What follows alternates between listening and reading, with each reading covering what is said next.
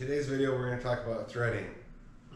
First thing I want to go over is the correct threading setup at the lathe, and we're going to be looking at the compound angle. Now, I think the simplest way to teach someone to thread is to set the compound angle at 30 degrees off of the center line of the cross slide. So what that means is we have our lathe chuck, we have our cross slide, and then we have our our compound. Now, the 30 degrees that I'm talking about is right here, it's this angle. So this is the compound, this is where your tool post will be, and then your threading tool like so.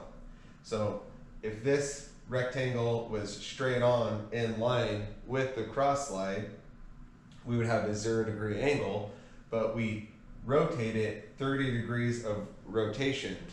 Now what I found is a lot of people get confused and they rotate it until the markings go to the 30 degree mark on our 360 degree ring that's inscribed on our cross slides.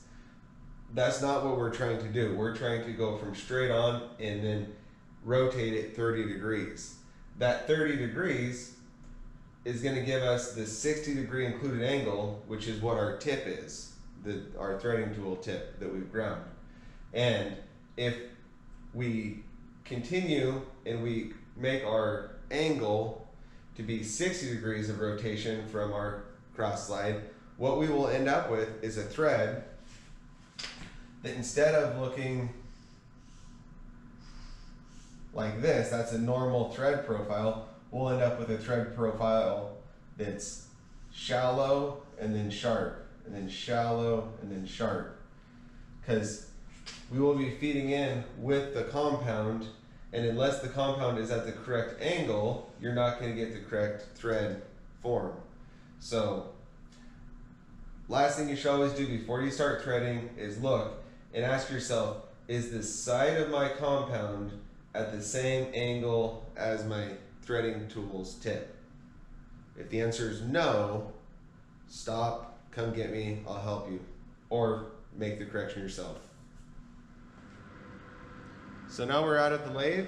I have my threading tool held in a tool holder, and I have my thread grinding gauge or fish gauge ready to help me get set up. First thing I need to do is find the center line height of my tool, and for this setup I'm going to go ahead and just level it out with the tip of my center.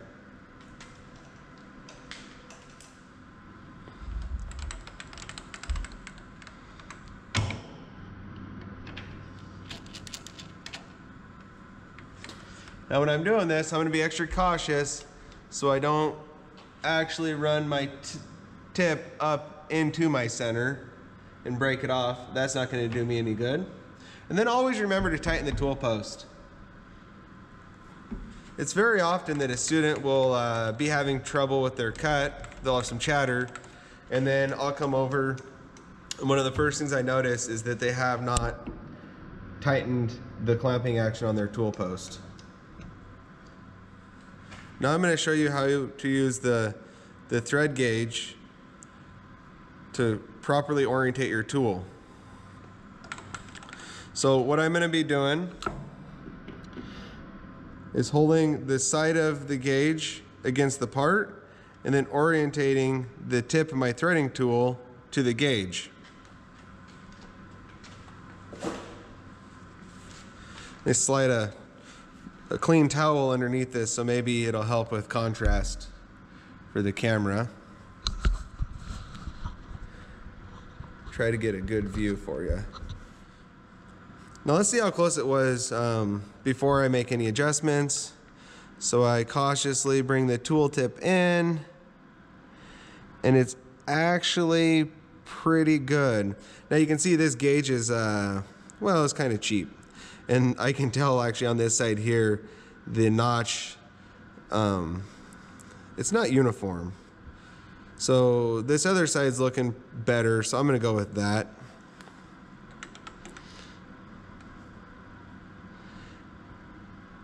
And I'm really happy with what I see. Now, if I wasn't happy with what I saw, I would just loosen the tool post, let it float around, center the tip of the tool, or orientate the tip of the tool, and then I would clamp everything down. But that's how you align the tool. So now I just need to set the gearbox and adjust the RPM. This lathe right here has a pretty easy to follow grid. So I want 14 threads per inch. So I know I'm gonna be in U, M, and then B and D.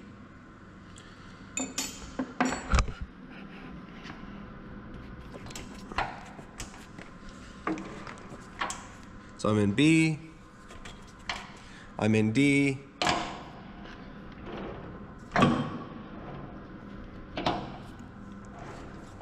U, and M. Now, also at this point, I should mention that the compound is 30 degrees of rotation from being in line with the cross slide. And on this lathe, it actually happens to be at the mark that would be at 60.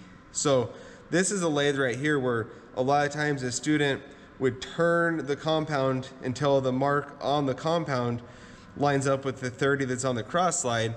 Well, that would be 60 degrees of rotation, which would make a 120 degree included angle thread instead of this pointy 60 degree included angle thread. I have the gearbox set for the right threads per inch. I'm gonna adjust my spindle RPM to be at about 100. The reason I'm gonna go with 100 RPMs is the rotation of the chuck is gonna affect how fast my thread chasing dial is spinning. So the thread chasing dial is over here, and I'm going to turn on the spindle.